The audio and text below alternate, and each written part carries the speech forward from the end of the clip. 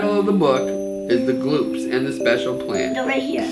That says it was written and illustrated by J.R. Fox, who I spoke to today. Seems like a very nice lady. Ready? You guys ready for the first page? The Gloops and the Special Plant by J.R. Fox. Molly Gloop is a happy little girl who lives on a world very much like ours. Everybody say hi to Molly. Hi, Molly. But in some ways, different. Molly loves to read books and play with her bloople and go on adventures in nature. Molly's parents are Mr. and Miss Gloop. They are kind and sometimes silly.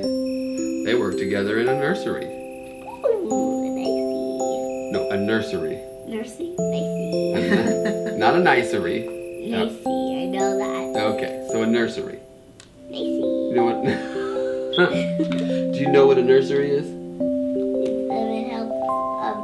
It helps other people. No, that's a nurse. A nursery is a place where they take care of plants. Okay, now that we're gonna move on from that. It's a whole nother story, huh? There it is. Oh, the nursery is very much like other nurseries, but in some way different. Why is it different? In this nursery grows a special plant. It is as ancient as the very first family of gloops. It smells sweet and loves the sound of singing. The plant can be used to make many, many things. It can make clothes like Molly's dress. It can make paper for Molly to color on. It can make medicine for sick gloops and help them to be well again. And some grown-up gloops sometimes eat the plant and it helps them to be silly together. Children are so good at being silly already, so you guys don't need the extra gloop medicine. Yeah. Yeah. I'm falling off. Well, I think it's time to keep going here. It can even be made into toys for little blooples. Oh, look at that. Little blooples. It's a very special and useful plant. Mr. and Miss Gloop are happy to sing to it and help it grow. Though years and years ago, the old kings of the Gloops did not like the special plant at all. It gave the Gloops so much. The old kings were selfish and did not want the Gloops to have the plant. Dun, dun, dun, dun. Angry Gloop kings. So the old kings filled the Gloop's ear with rumors. They said it made Gloops lazy, which it didn't, unless they were already a lazy Gloop.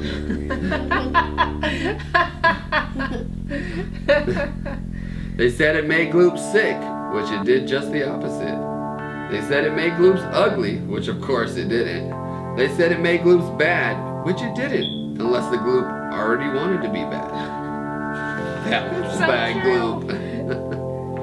Sadly, many of the Gloops did not understand that the plant was special and useful, and they believed the old king's rumors. The old kings commanded that the Gloops give up all of the special seeds so that no more of the plant could grow. No! Alright, boo. No more plant. Look at Mr. and Miss Gloop and lots of other Gloops who loved the plant stood up to the old kings and said, no.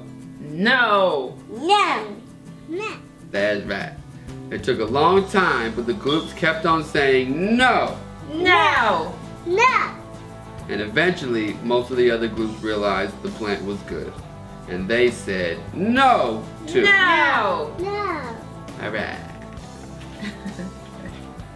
Try as they might, the old kings could not take away the special seeds. Poor good little kings. So the special plant lived on.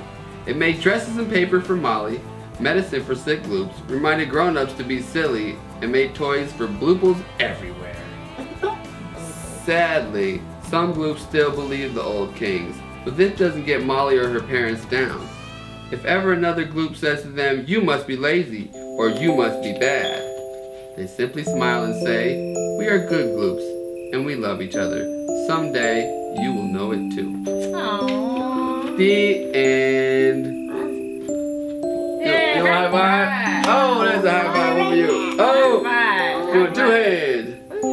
Double Yeah. fives. Slap it. Oh, this is so confusing. There's too many five highs.